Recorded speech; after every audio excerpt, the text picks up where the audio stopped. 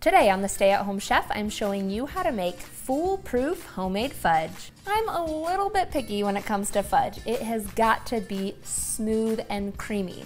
Luckily, it doesn't have to be complicated to get the perfect homemade fudge. My foolproof fudge requires just 3 ingredients: sweetened condensed milk, chocolate chips, and vanilla extract. Today I'm going to show you how to make a basic chocolate fudge using these 3 ingredients, as well as some fun and tasty variations. Start by pouring one 14-ounce can of sweetened condensed milk into a microwave-safe bowl. We're going to make this in a microwave, but you could do the exact same thing on the stovetop. Then you'll pour in 12 ounces, which is about 2 cups, of semi-sweet chocolate chips, and I like to use the good kind for this. And last, you'll need 1 teaspoon of vanilla extract. You'll need either a 9x9 or an 8x8 pan, either will be fine, and you want to line it with either parchment paper or aluminum foil. Then it's time to melt. Like I said, you could melt this on the stovetop using a saucepan, but I am just going to use the microwave. Microwave this on high in 30-second increments. Every 30 seconds, you'll want to pull it out of the microwave and give it a stir. Keep on microwaving in 30-second increments until the mixture is completely melted. It should take somewhere between 90 seconds and 2 minutes to get a smooth melted mixture. Then you'll want to pour this into your lined pan. Then just smooth it out and press it into the corners. And then that's it. You'll just pop it into the fridge for 2 hours and your fudge will be ready. Super simple and foolproof, creamy, decadent fudge every time. Now for some variations.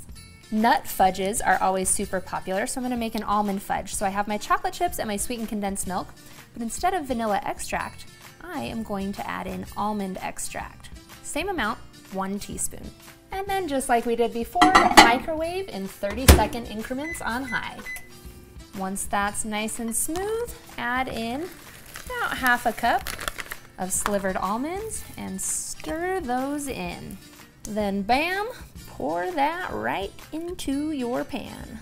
You can do the exact same thing with your other favorite nuts like walnuts or pecans, and you can do that with walnut extract and pecan extract, or you can just use vanilla, switch up the flavors, and mix and match as you'd like. Want to make white chocolate fudge? Just swap out white chocolate chips in place of the semi-sweet.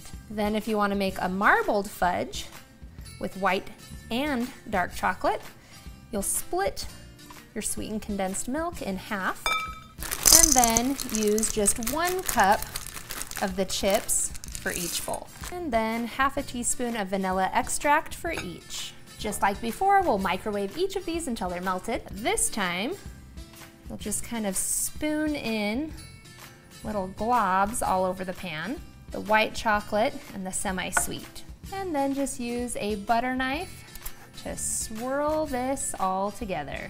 The last variation I'm going to show you is also my favorite, mint, and you have a couple of options here. They sell mint baking chips, so you can do what we did with the white chocolate marbled and do half of the mint chips and half semi-sweet, or you can go with all semi-sweet chocolate chips, and then instead of adding in vanilla extract, you'll add in 1 teaspoon of peppermint extract. Microwave it in 30-second increments just like we did before until melted and smooth, and then pour that mint chocolate goodness right into your pan. All of these will need to be refrigerated until they're hard, which will take about 1 to 2 hours. They'll also be stored in the fridge and they'll stay good in an airtight container for somewhere around about a month. Feel free to mix and match and customize and create your own delicious fudge creations. Smooth, creamy, decadent, delicious, foolproof fudge every time.